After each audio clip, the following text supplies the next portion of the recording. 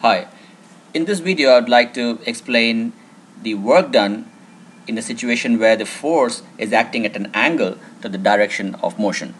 So we have an alien robot standing there with a green looking belt around its waist, and there is a rope from the belt to the block, and the block will move horizontally and the robot will run forward. Let's look at an animation here, and as the robot is walking or running forward, it pulls on the rope at an angle to the horizontal because the rope itself is at an angle, but the block is moving purely in the horizontal manner. So how to calculate the work done in such a situation? The first thing to do is to resolve the forces.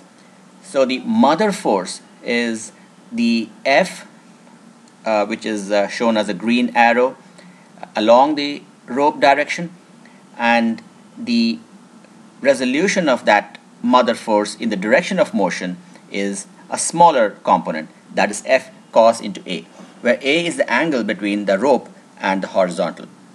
So always draw a triangle when you have to resolve something. So you will get F cos A, which is smaller than F, of course, and you will get a vertical component F sin A, which is smaller than F.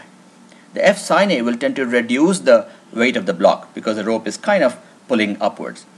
Now, is there any other force? Yes, it is. There is a backward friction force, written in pink as Fr. So the net force that's propelling the block forward and accelerating it is F cos A minus Fr. So take that net force in the direction of motion, multiply it by the displacement, whatever is the displacement of that block, and you will get the work done. To calculate the friction, one might do some more calculation, which we will show in the next slide. So now we know how to resolve it. So the net force is F cos A minus the force of friction in the forward direction.